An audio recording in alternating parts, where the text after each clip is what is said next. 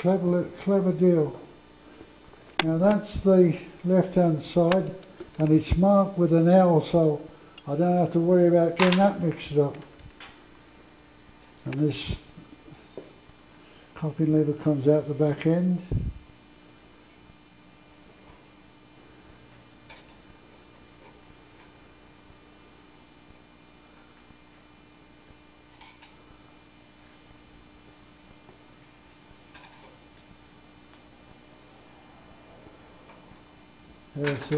That's the left-hand spring.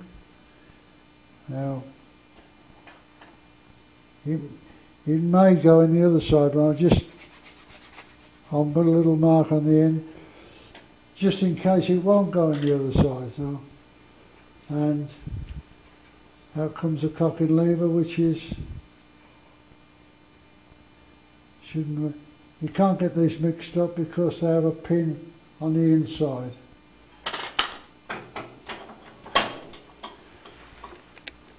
Now, the next thing to take out is the safety, because the safety is meshed up with the lever work, and if I don't take that out, I shan't be able to get the lever work out.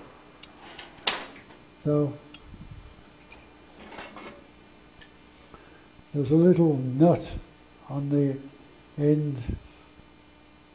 The little nut here that holds the safe thumb piece to the safety slide underneath the top strap.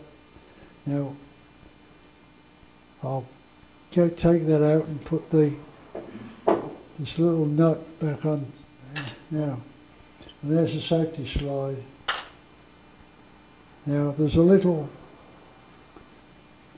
safety spring here, very much like the sugar tongue clip spring in the old fore ends.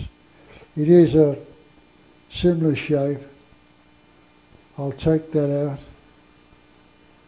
It's only a little spring, just held with one screw.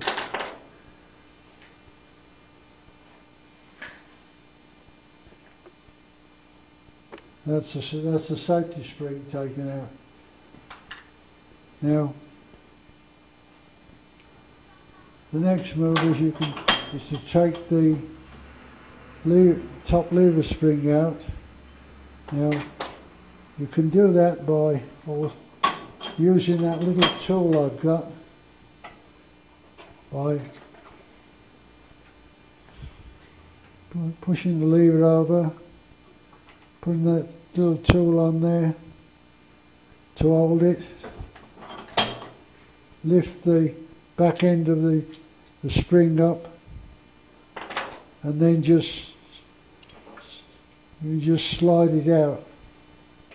There we go, with the top lever spring out. Now with all that out, I can now take the top lever and the spindle and the underbolt out.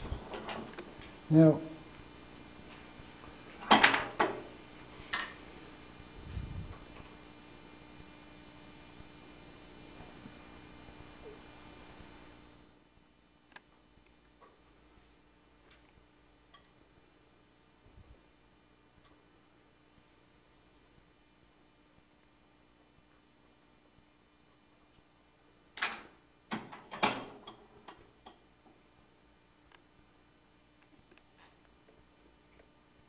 like the box, like the top lever pin, you can't mix it up with anything else.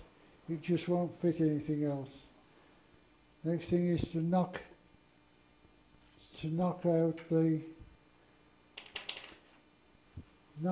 the spindle from the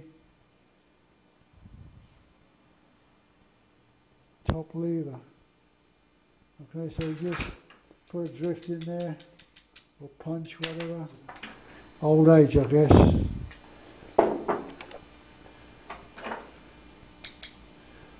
And there we have the top lever, the spindle, and then you can slide out the underbolt. Now,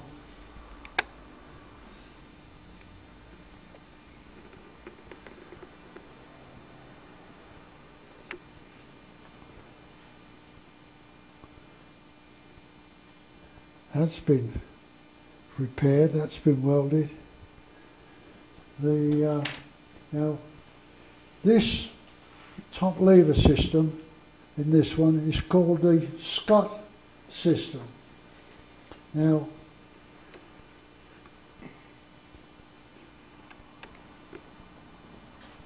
that's the underbolt, that is the Scott spindle, and that is the Scott lever.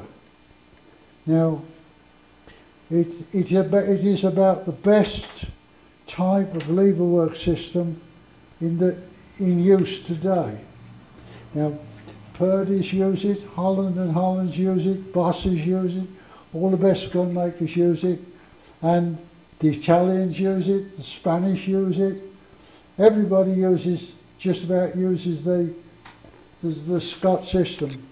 Now the Germans very fond of the Greener system, but this is about the best. Now, you see, the underbolt, just the underbolt, the idea of an underbolt was invented by Purdy, and before Mr. Scott came along and invented the spindle to operate the underbolt, there was all kinds of ways of moving the underbolt. There was levers at the side, levers underneath, all kinds of things. But when Scott invented the spindle, I mean, then they could use a top lever, and it's still the best system even today. So that's your Scott lever system. This gun has a little extension on the barrels, but this extension doesn't do much work. It's just a backup in case the bottom bite on the lump should fail. Now, so this is the underbolt does the work, and this bite here is the one that does all the work. The front one is just a guide for it. Now, there we are, we've got everything out of there except the firing pins. Now the firing pins, or strikers, whichever way you want to call them, they're retained by a little tiny screw at each side. Well, there's a little pin, I should say. I'm getting all Americanized, I'm calling them screws.